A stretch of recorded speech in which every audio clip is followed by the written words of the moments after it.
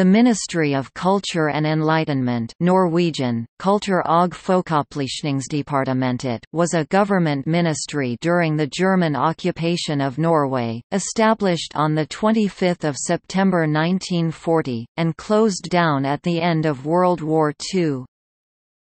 The ministry was set up on 25 September 1940 by Reichskommissar Joseph Terboven as a consequence of the occupation of Norway by Nazi Germany during World War II. It consisted of 3 departments and 4 directorates.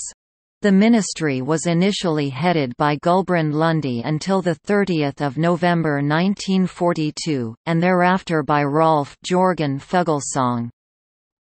One of the departments, the Propaganda Department, was renamed Department for Popular Enlightenment in 1944. The best-known directorate was the Norwegian Press Directorate. The Norwegian Broadcasting Corporation (NRK), the National Gallery of Norway, the Norwegian National Academy of Fine Arts and all other non-scientific museums were subordinate to the Pressedirektoratet. The department was modelled after the Reichskommissariats Hauptabteilung Volksaufklärung und Propaganda, Ministry for Popular Enlightenment and Propaganda, trying to spread Nazi ideology in Norway. Documents from this department are archived by the National Archival Services of Norway.